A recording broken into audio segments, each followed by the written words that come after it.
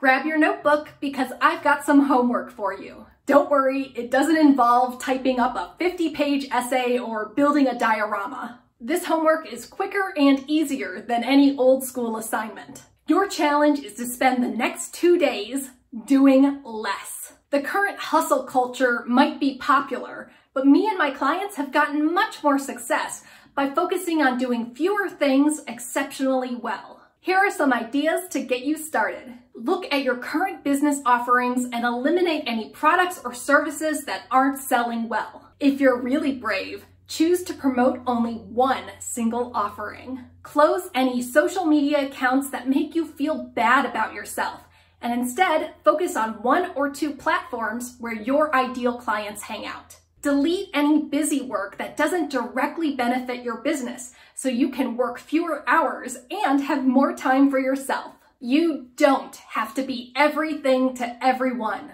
no matter what your ego says. Here's what I've done recently to embrace this less is more challenge. I cut my business offerings from 15 down to just 5.